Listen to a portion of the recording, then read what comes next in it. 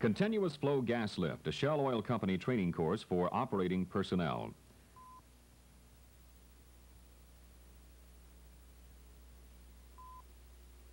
The view from the surface of a well that is on continuous flow gas lift serves to introduce what this film is about. Gas lift is an artificial lift method in which the gas-to-liquid ratio of the well is artificially increased by injecting gas into the tubing. The addition of the gas causes the well to perform as a flowing well. There is no jetting or lifting as such, but simply a reduction in the pressure on bottom due to the gas injection. This discussion will not cover intermittent gas lift because it's a totally different type of lift method. To understand how gas lift works, certain principles must be grasped. To begin our discussion, first note this schematic of a simple well situation. The well is 1,000 feet deep and produces salt water. There is 2-inch tubing inside 5.5-inch casing, and the tubing pressure to be held is 50 psi. The salt water in the well gives a static liquid gradient equal to 0.45 psi per foot of depth. In other words, for every foot of depth, the salt water will exert 0.45 pounds per square inch of pressure.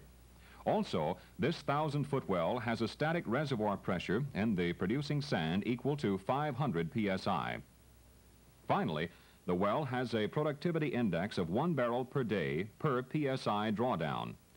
That is, for each psi that the pressure is reduced at the bottom of the hole, 1 barrel per day of salt water will be produced. The well in this static condition is standing full of water in both the tubing and the casing. There is 50 psi pressure on both the tubing and the casing, and at the bottom of the hole there is the 50 psi tubing head pressure, plus the gradient pressure. The gradient pressure is equal to 450 psi over a 1,000-foot depth. This means that there is exactly 500 pounds at the bottom of the hole, because 0.45 times 1,000 plus 50 equals 500. This 500 pounds of pressure held against the producing reservoir is exactly equal to the static reservoir pressure. Therefore, no flow can occur. No production is being made. This static no-flow condition can also be shown on a graph. The tubing head pressure of 50 psi is shown on the top or pressure line of the graph. The salt water gradient pressure is traced from the 50 psi tubing pressure to 1,000 feet at the bottom. The pressure equals 500 psi at 1,000 feet. Since the static reservoir pressure is also 500 psi, no flow can occur. Now, suppose there is a source of high-pressure gas that can be injected into the casing tubing annulus. Using a small choke, the gas is injected very slowly into the annulus, as shown in yellow on the drawing. The tubing is hanging open-ended or with a perforated nipple at the bottom of the hole. It should be pointed out here that the gas column in this example has a static gradient equal to 0.01 psi per foot of depth. The gas gradient is dependent upon temperature, pressure, and gravity of the gas, but we will use 0.01 for all pressures. Also, the gas gradient is not particularly important in this case, since a gas column from the surface to total depth of 1,000 feet increases the pressure only 10 psi. When gas pressure is applied to the casing tubing annulus, the water level in the annulus is depressed, causing the water to flow in a U-tube manner. It flows down the casing and back up the tubing. This is not water produced from the formation, but is simply water being unloaded out of the casing, up the tubing, and out at the surface. By the time the water level is depressed to 500 feet in the casing tubing annulus, about 10 barrels of water has been produced out of the tubing, as shown on the drawing at left. Also, the pressure on the casing tubing annulus will have built up to about 270 psi, as shown on the drawing and the graph at right.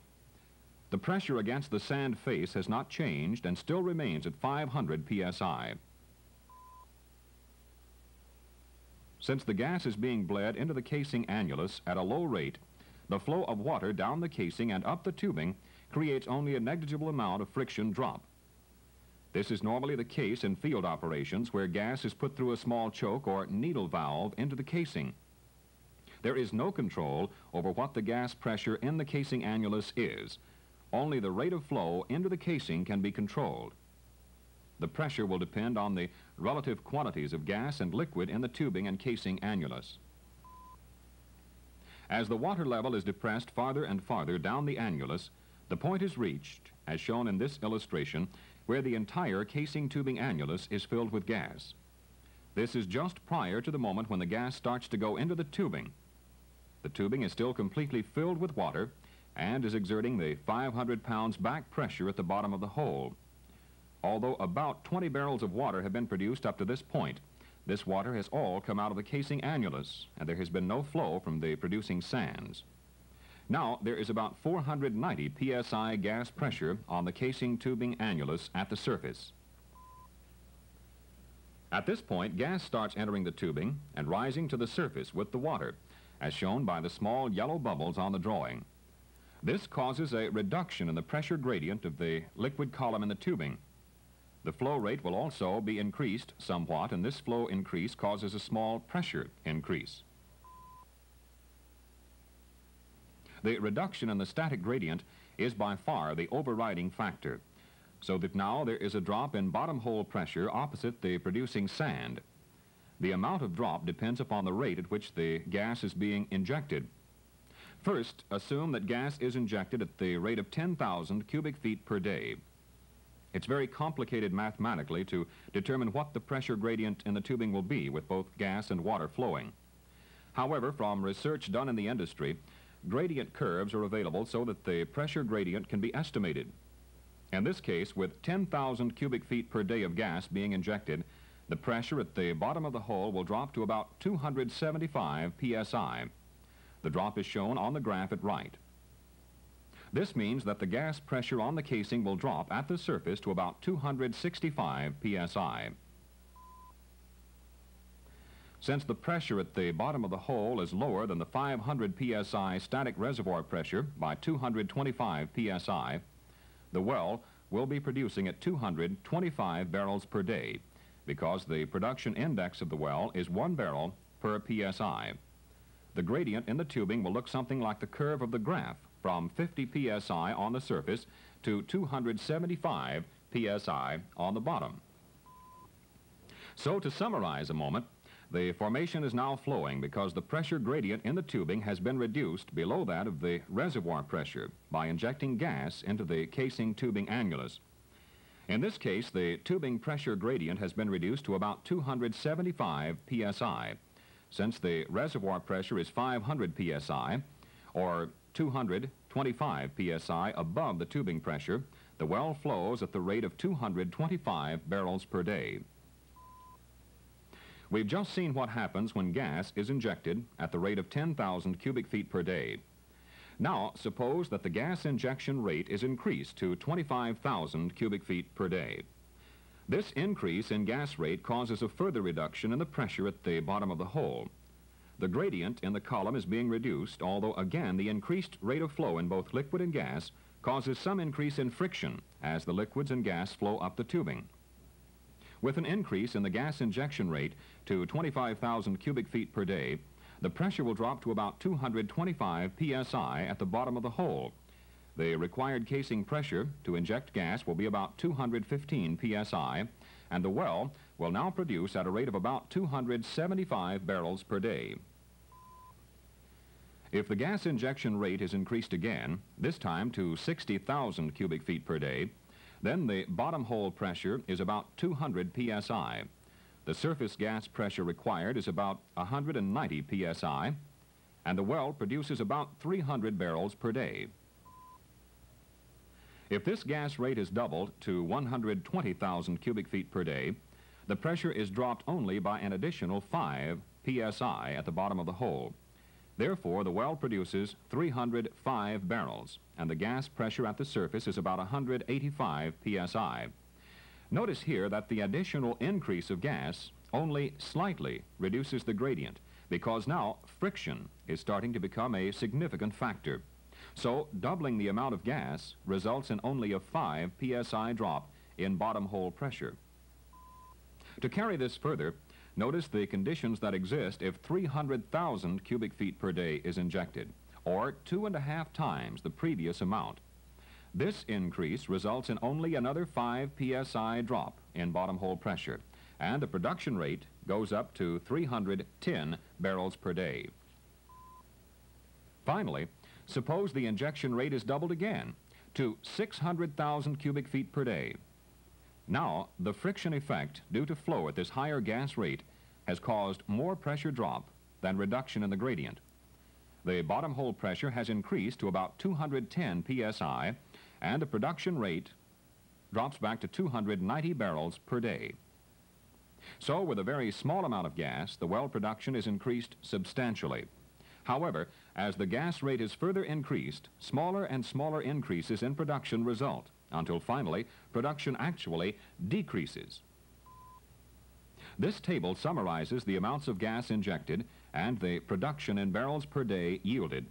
For example, 10,000 cubic feet per day shows a production rate of 225 barrels, and so on down the column until the maximum production rate of 310 barrels per day is reached with the injection of 300,000 cubic feet of gas per day. Now, suppose that the water being produced has a value of $1 per barrel, and the gas for injection costs 10 cents per 1,000 cubic feet. The chart shows that the net income is $224 per day when the injection rate is 10,000 cubic feet per day. The income increases to $294 when 60,000 cubic feet per day is injected to produce 300 barrels per day. But when the gas is increased to 120,000 cubic feet, even though the production goes up to 305 barrels, the costs go up $6, and the net income is actually reduced to $293. Further increases substantially reduce the income even more. Therefore, a point to remember in all applications of continuous flow gas lift is that if the gas injected into the well is continually increased, a point will be reached where further increases in gas will actually reduce the production rate rather than increase it. Another fact to remember is that from an economic standpoint, a level will be reached prior to the level where production rates go down, where additional amounts of gas will actually decrease instead of increase the profit potential. This example illustrates the simplest type of gas lift. In many locations, gas lift, exactly as described, has been profitably applied by simply injecting gas down the tubing casing annulus and flowing back up the tubing, or vice versa. Gas could just as easily be injected down the tubing to allow flow up the casing tubing annulus, depending upon the type of well and the production rates to be made. However, this simple method does not work in all cases. To explain why, we must look at what happens to the casing pressure when gas is injected and the well starts to produce. First, the pressure is bled into the casing tubing annulus. This pressure increases as the fluid level is lowered in the annulus and reaches a maximum pressure of 490 psi just at the time the gas starts to go into the tubing from the annulus.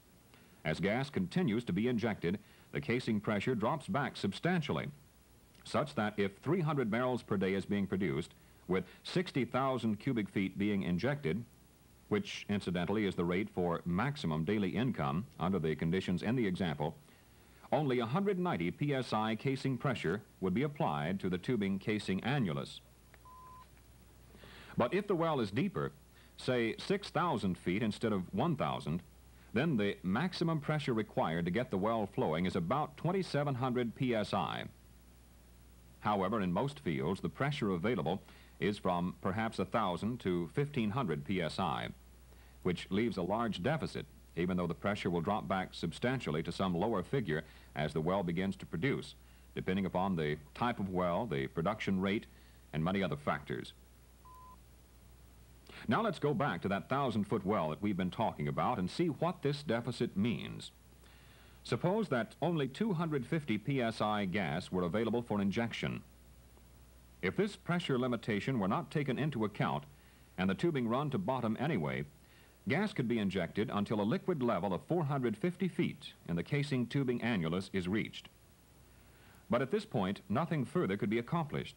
There's not enough pressure available to get the gas farther down the annulus. We would be stymied. Suppose that instead of running the tubing all the way to the bottom, it's run down to 450 feet. Or the tubing could be run to bottom, but with a hole in the tubing at 450 feet through which gas could be injected, as shown here. If this is done, gas can be injected at 450 feet, and the pressure at that point would be reduced to about 120 psi due to the gas-liquid gradient above the tubing. But below this point, only well fluids would come into play, which in this case is salt water with no produced gas.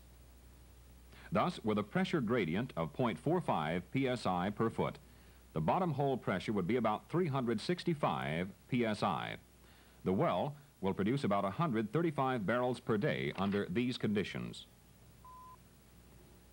When the pressure is reduced to 120 psi at 450 feet, liquids will start to U-tube out of the casing into the tubing to a greater depth.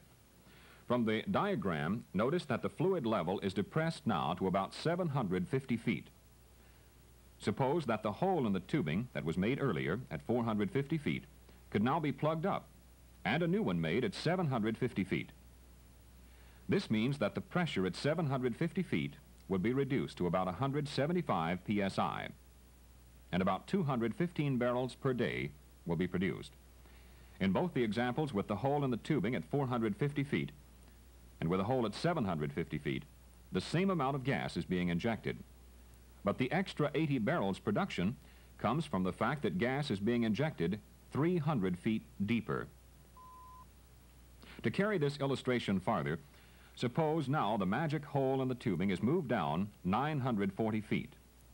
The result is that the pressure would be further reduced so that the bottom could be reached and gone around with the gas. After bottom is reached, the hole at 940 feet would have to be plugged. So now we've seen how gas, even at a lower pressure, can be injected in a progressive manner, on down to the bottom of a well. Obviously, there's no way you can go crawling around down a 5.5-inch hole, making and then plugging up holes in tubing. But perhaps just as obviously, you can figure there must be a way to do it, or we wouldn't have spent the time talking about it. So the question now is, how is this process accomplished? It's done with the use of gas lift valves like these. A gas lift valve does not physically cause a pressure reduction in the bottom of the well. There is no jetting through the valve or any type of mechanism. The valve is simply a means to accomplish, from the surface, openings and closings in the tubing just as we've described. Let's look at how a gas lift valve works. Almost all valves fall into one of two categories. They're either pressure-operated or differential valves. First, let's look at pressure-operated valves. The diagram shows a simple back pressure regulator. There's a spring forcing the valve closed against the seat. The yellow, upstream or casing pressure, is pushing against the underside of the diaphragm, trying to compress the spring and push the valve open. Also note that the red, downstream or tubing pressure is pushing against the bottom of the valve. But the diaphragm is much larger than the stem, so most of the opening effect on the valve is caused by the upstream pressure and only a minor part by the downstream pressure. In this case, it's a back pressure valve. If the direction of flow were reversed, the downstream pressure would have the major effect, and it would be a reducing regulator. Gas lift valves in a well are like the illustration and have some sensitivity to both casing and tubing pressure. Here is a typical pressure-operated valve used in a gas lift well. To get a better idea of how this valve operates, let's look at it as it might appear in position in a well. This drawing of the valve reveals several facts. The yellow pressure represents casing pressure being supplied from a gas line at the surface. The tubing pressure is represented as the red pressure. The pressure element, which is a pressure-charged bellows, is the green. This pressure-charged element is creating a force trying to keep the valve closed. Casing pressure acts against the bellows area. less the stem area, and tubing pressure acts against the stem area to try to push the valve open. Thus, the valve can be caused to come open by increasing the casing pressure, or increasing the tubing pressure, or some combination of both. In most gas lift valves, the bellows area is from 5 to 25 times the area of the stem. Thus, the pressure acting on the bellows area is the predominant force causing the valve to come open, and the pressure acting against the stem, in this case tubing pressure, exerts only a minor effect. This valve is called a normal casing pressure operated valve. Fluid operated valve is the name applied to this same type valve, except that the flow stream is reversed, so that the tubing pressure acts against the larger bellows area and casing pressure operates against the stem. In a fluid operated valve, the well flowing pressure in the tubing is the primary means of controlling whether the valve is open or closed, and the casing pressure exerts only a minor effect. The type well we're trying to produce and the type control we're trying to exert will dictate whether we select a casing pressure operated or fluid operated valve. The next illustration shows a typical pressure charged gas lift valve. There's a dome area in the top of the valve that is pressurized inside, usually with nitrogen. There's a flexible bellows extending down to the valve stem, which opens and closes the valve. The amount of pressure to place in the dome is determined ahead of time, depending upon what casing and tubing pressures it's planned to operate at, and the temperature that the valve is going to be at in the hole. The closing force exerted against the valve can be provided with a spring as well as a pressure dome, as shown in this example. However, a bellows must be there so that a differential area is provided for the casing and tubing pressure to act against. The spring, in this case, provides the same closing force that was provided in the previous example by the pressure-charged bellows area. Although it's not shown here, a check valve is placed downstream of the valve to prevent surges of flow back through the valve when the well is being opened up and closed. Most check valves installed in the field will not prevent leakage, but are designed only to prevent large surge flows from occurring. If high pressure is placed on the tubing, check valves can normally not be counted on to prevent this pressure being transmitted to the casing. A differential valve works on a different principle from a pressure-operated valve. To see how it's different, let's look at this drawing. Whereas a pressure-operated valve has a built-in closing force, a differential valve, as shown in the illustration, has a built-in opening force. The spring is trying to force the valve open. Thus, the differential valve laid out on the table at atmospheric pressure will always be open. Note that casing pressure, shown in yellow, is tending to act against the valve to close it, and tubing pressure, shown in red, is tending to open it. The valve derives its name from the fact that when the differential between casing and tubing pressure drops below a preset amount, then the valves will open and allow gas to enter the casing. The major disadvantage of a differential valve, and the reason they're not commonly used, is that the valve will close when the differential exceeds a set amount. Therefore, this set amount is the maximum differential that can be created between casing and tubing at some point up to the hole. Further, differential valves require very close spacing in order to unload down the hole. However, the major use of differential valves is for the operating valve in one side of the dual gas lift installation. A gas lift valve is mounted in a mandrel, which is part of the tubing string. Two common types of mandrels will be shown. First, the conventional mandrel here has the gas lift valve mounted outside the tubing string in the casing tubing annulus, with protectors built on to prevent damage to the valve when it's run in and out of the casing. This type valve cannot be changed out without pulling tubing. A second type of mandrel is the wire line removable side pocket mandrel, as shown in this sketch. In this case, the side pocket mandrel is placed in the tubing string, and the valve can be run on wire line and placed in the side pocket area.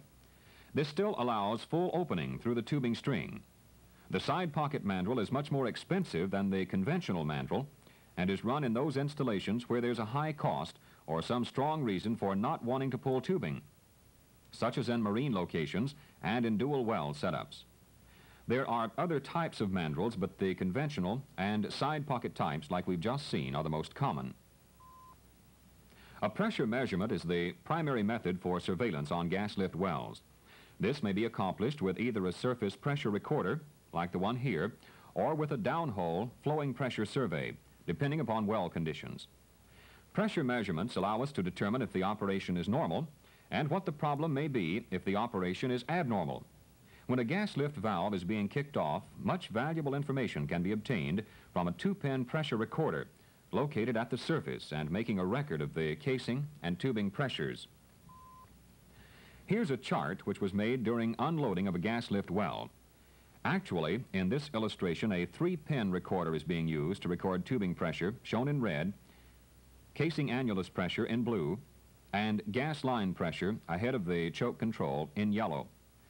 At approximately time 4 on the chart, note that the gas is open to the casing tubing annulus, and the well was apparently being unloaded to a pit at the wellhead.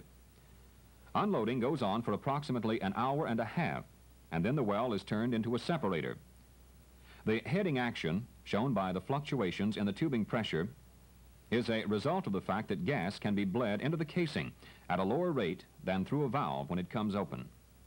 Consequently, the top valve opens and lifts the liquid that has been U-tubed above the valve to the surface, but the drain of gas from the casing tubing annulus causes the pressure to drop and the valve goes closed. These heading cycles go on for approximately 2 hours, becoming steadily smaller and smaller as the well itself starts to produce more and more fluid. Finally, at approximately time 8 on the chart, the well starts to produce steadily, with a gas injection pressure of about 520 psi and a tubing back pressure of about 150 psi. It would appear that this well is being produced from the first and second gas lift valve. Another example of unloading is shown here. At approximately 1 p.m. on the chart, the well was placed on production. Note the buildup of casing pressure as the liquid is U-tubed. The flow coming out of the tubing, in this case, is being produced to a separator with 60 psi back pressure. At approximately 3:30 p.m., gas starts through the top valve, causing the first slug as the tubing is unloaded down to the first valve. Again, note the typical cycling operation until at approximately 7 p.m., where 2 things happen. 1, a larger kick on the gas lift return from the tubing occurs. 2, the casing pressure operates at a slightly lower level. Whereas the well had been operating at approximately 700 psi, the pressure level now drops to about 680. This indicates that the second valve is uncovered, and the well is now operating from the second valve down in the hole. At approximately 10:30 p.m., something occurs that is typical of what can happen on a gas lift well. At this time, it was decided to leave the well unattended, but apparently there was some concern that the well might come in and start producing at excessive rates. Consequently, a small choke was installed in the tubing return. We see this by the fact that the tubing pressure jumped up to approximately 400 psi and continued at this high level.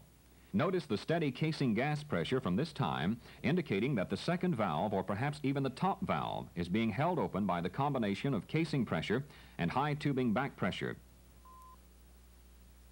From this point until the following morning when the chart was removed, no further unloading occurred. Gas is simply being cycled down the casing and back up through the tubing through either the first or second valve.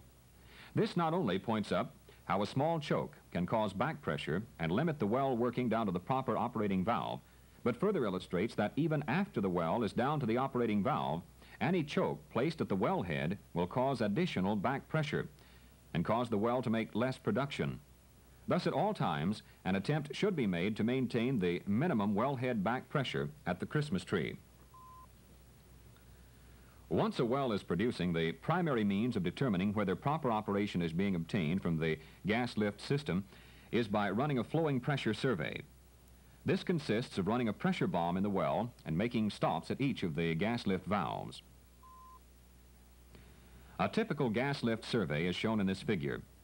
Valves are located at approximately 4,500, 6,000, 7,350, 8,400, and 9,300 feet. The available gas lift pressure is shown on the line designated P sub C. Approximately 1,250 psi is available at the wellhead, and the greater pressure with depth is shown by the straight line. Notice the near straight line gradient in the tubing from the surface down to 6,000 feet, and then the sharp break in the line at this point, showing a gradient approaching that of salt water from 6,000 feet on down to the bottom of the hole. This well was producing approximately 700 barrels per day with a formation gas-to-liquid ratio of about 130.